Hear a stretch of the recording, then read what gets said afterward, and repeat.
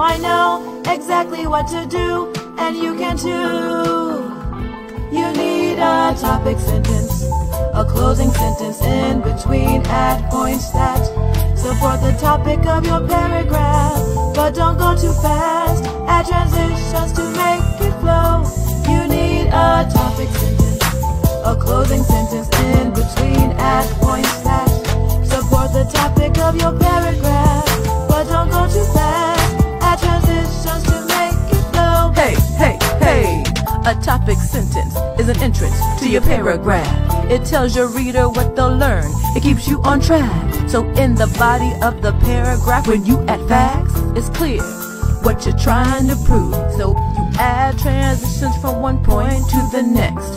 Words, phrases, clauses, whatever works best. Then you wrap it up by rephrasing the thesis to write a paragraph.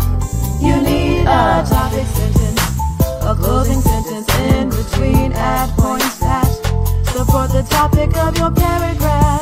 But don't go too fast, add transitions to make it flow.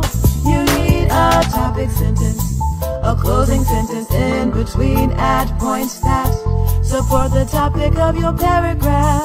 But don't go too fast, add transitions